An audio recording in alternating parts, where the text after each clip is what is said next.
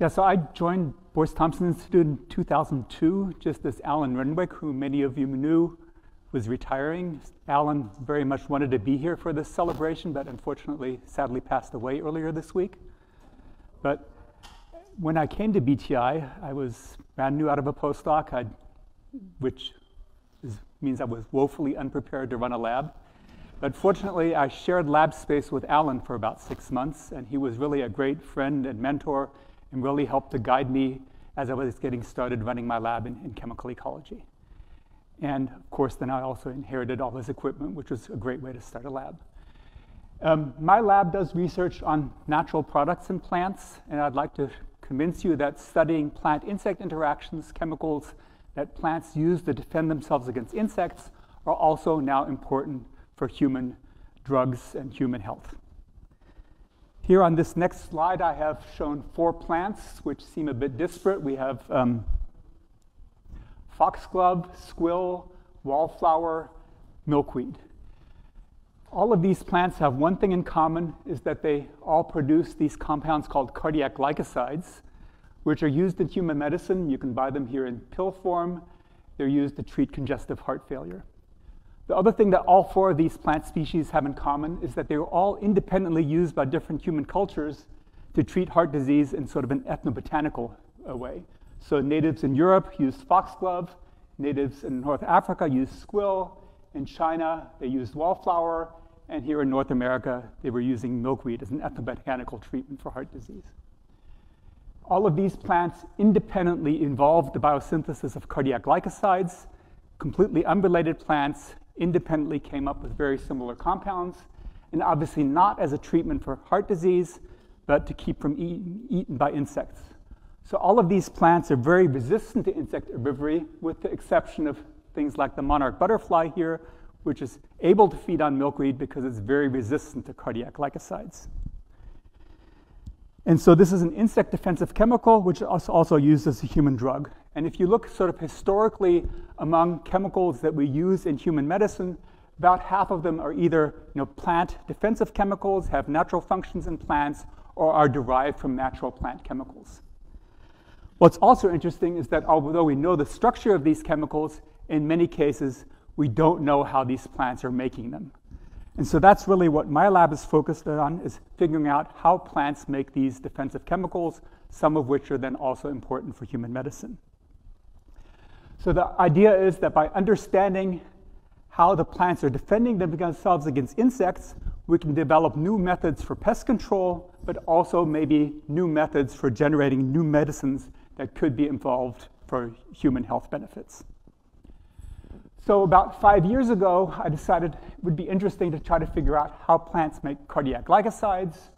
And the plant that I decided to work on is here shown, the wallflower. And so the question was, how do I find wallflowers?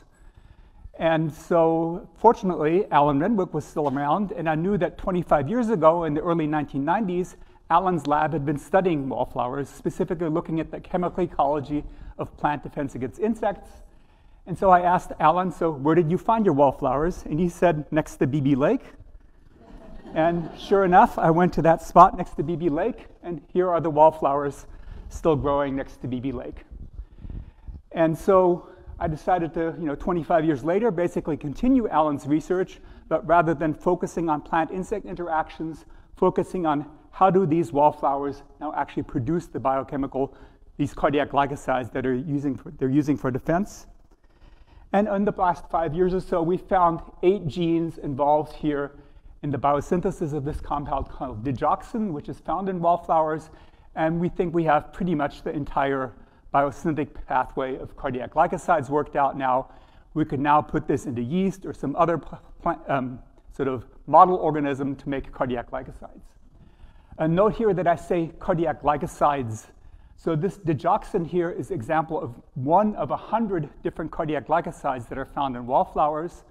And now that we're able to clone these genes, we have the biosynthetic pathway, we can start tweaking the pathway and purifying different kinds of compounds and looking for different kinds of medical compounds that might be relevant for human medicine. If you do a PubMed search for cardiac glycosides these days, You do find papers about treatment for heart disease, but actually most of it relates to the treatment of cancer, that these compounds are also now inhibitory of cancer cells. And we think that by expanding from, let's say, one compound here that's being currently used commercially, if we have 100 different kinds of cardiac glycosides, maybe we can tweak better treatments for cancer or heart disease in human medicine. So this is only one example. If you look at what's out there in plants, there's thousands and thousands of different metabolites in plants. And what our research really is doing is sort of paving the way to find new chemical pesticides like cardiac glycosides, but also then new biosynthesis of human medicines. And if you look at any typical plant leaf, this is a tobacco plant here, there's a few thousand small molecules. And the majority of these molecules in plants are completely unknown. Let's say a leaf like this has 5,000 molecules, 500 of these might be known, primarily things like sugars and amino acids and lipids, things that make a plant, and the other 4,500 are involved in defense. And that's really the interesting part of the plant, and what makes one plant different from another plant is these chemical differences. And what we have here is tobacco. This is Hongling Feng, who's a former postdoc in my lab who was studying tobacco. He's now a faculty member at Louisiana State University. And he was studying tobacco here in my lab and looking at two compounds particularly. These are acyl sugars here, and this is probably one you've heard of. This is nicotine. Both of these are insect defensive compounds, and studying these compounds now also has practical applications. So we just this week had a visitor here from Enzazaden, which is a Dutch vegetable seed company, and they were telling us now that they've been breeding tomatoes to produce more of these acyl sugars to have higher resistance to aphid and whiteflies. And that's only possible because of research that's been done on the biosynthesis of acyl sugars, primarily by Rob Last, who you saw in the video earlier this morning, who figured out the biosynthetic pathway of acyl sugars and now enabled the breeding of tomatoes, breeding in genes from wild tomatoes to produce acyl sugars in cultivated tomatoes and make them more resistant. We were also looking at here nicotine, which is a well-known drug. But surprisingly, despite the fact that people have been using nicotine for thousands of years, we still don't completely know how plants make nicotine and also how plants break down nicotine. So we've been looking for genes involved in both nicotine synthesis and nicotine breakdown, which again has practical applications in human-plant interactions. And so most of these plant metabolites function in plant defense. Most of them are unknown. And I would argue that even studying ordinary plants, plants like you see every day, has vast opportunities for new discovery of new molecules involved in defense and possible also human applications. You don't have to go to the Amazon to look for exotic plants.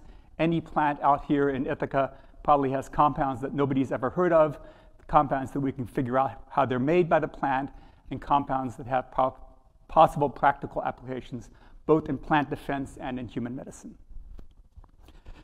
And so in summary then, what we say is by studying plant defenses, we can get new ideas for looking at crop protection and new ideas for developing new pharmaceutical compounds.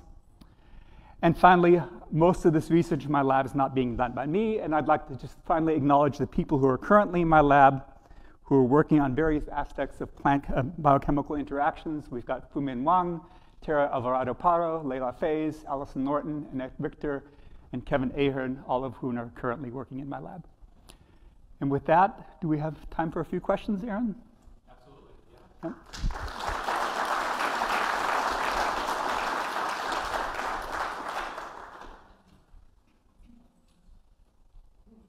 No question? Yep. Paul?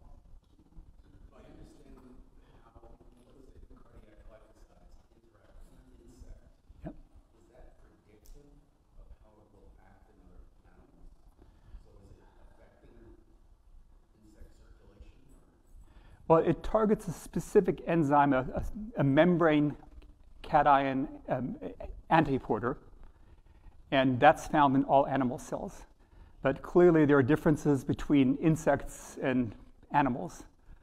And so we had found one paper from the 1960s where they were looking at toxicity in cats and which ones are more toxic to cats and less toxic to cats. And we did those same experiments with caterpillars, and it was very different. So having a diversity of cardiac glycosides, protects, cats probably wouldn't be eating this, let's say mammals and caterpillars, right, eating the same plant. So that probably explains why they have the same theme, but tweaks here, methyl group and hydroxy group, to target different herbivores that might be eating these plants. And that's why we think, by looking at a diverse set of these molecules, we can find different effects also on human metabolism. Yep. Without getting into the weeds too much, was there anything about, you said there were 8 steps in biosynthetic pathway? Yeah. Was there anything that was particularly interesting or unusual about the enzymes or the mechanisms? Yeah, so the question is, how does a plant just suddenly decide to make a new chemical, right? And what is thought to happen is what they call gene duplication and neofunctionalization. So a gene duplicates and then gets a new function. And so you heard auxin mentioned earlier this morning. And so there was a gene for auxin biosynthesis in our wallflowers that got duplicated and gained a new function and is involved in cardiac glycoside biosynthesis. So we can see in other plants there's one gene, in the wallflowers there's 2 genes, and one copy now has an entirely different function. No longer auxin, but cardiac glycosides. Yep. Sure. So what are the natural function was the cardiac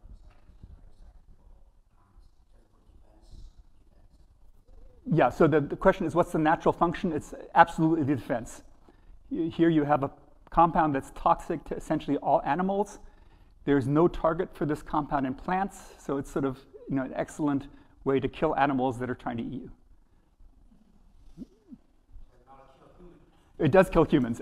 Obviously milkweed is toxic, foxglove is toxic, and so yes. Yep. And You looked at the detoxification of glycosides at all? The monarch butterfly, does it do that or does it sequester? The monarch butterfly sequesters, so that's why monarch butterflies are toxic, and they have what's called target site resistance. So this enzyme that's being targeted by the cardiac glycosides is mutated in the monarch butterflies, and therefore they're resistant. And this is also a very interesting example of convergent evolution. So monarch butterflies, milkweed bugs, milkweed beetles, and milkweed aphids all independently came up with the same mutation to make themselves resistant to cardiac glycosides. So 4 different orders of insects, the same mutation. We should probably continue for the. Thank you.